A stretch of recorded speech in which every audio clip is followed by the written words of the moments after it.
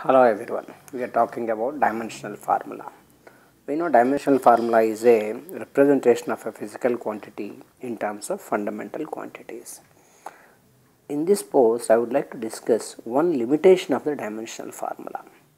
That limitation is any exponential function cannot have any dimensional formula. That means whatever the exponential term that it has, that entire term will have a dimensions of 0. Let us take a certain example. Suppose it is given in a problem that the displacement of the particle with respect to time is given to you as some v0 initial velocity, some alpha, we don't know what this alpha is, 1 minus e power alpha into t, where t is the time after which we are measuring the displacement. So it's very clear from this equation that there is an exponential term in this equation, e power alpha t. As we are saying that exponential cannot have any dimension. So e power alpha t is having a dimensions of m power 0, l power 0, t power 0. That's nothing but equal to 1. That means what? The dimensions of alpha and t is equal to 1.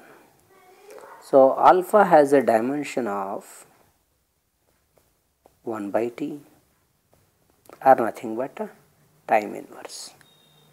Right? That way we can find the dimensions or the powers or else the physical quantity values that you want to calculate.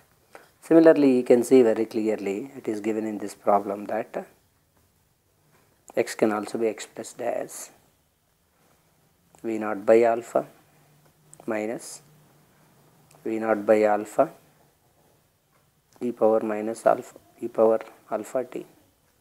So displacement is expressed in two terms. As we said, as per the principle of homogeneity, a physical quantity expressed in terms of two additions or two subtraction of the two terms, each term shall have same physical dimensions.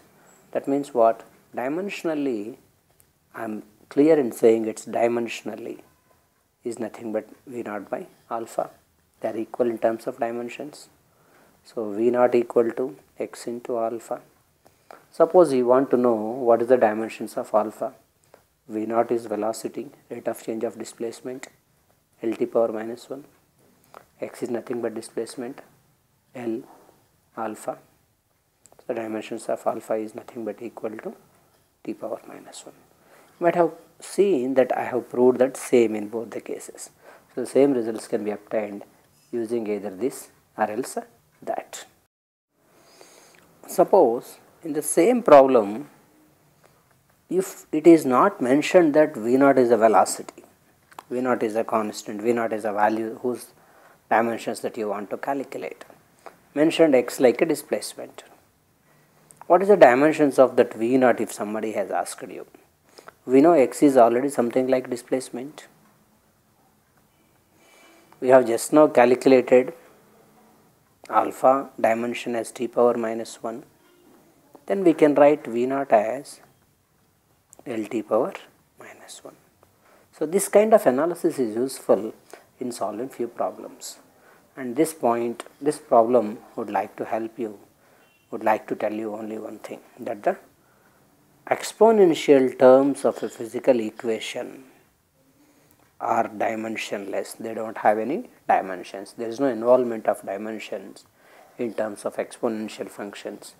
Also in terms of trigonometric functions, the same rule will go. Trigonometric functions are also not going to have any dimensional formulas. This is the limitation where we cannot apply a dimensional formula. So exponential functions, trigonometric functions are not going to have any dimensional formulas. That's what I would like to add in this post. Thank you. We'll continue it further.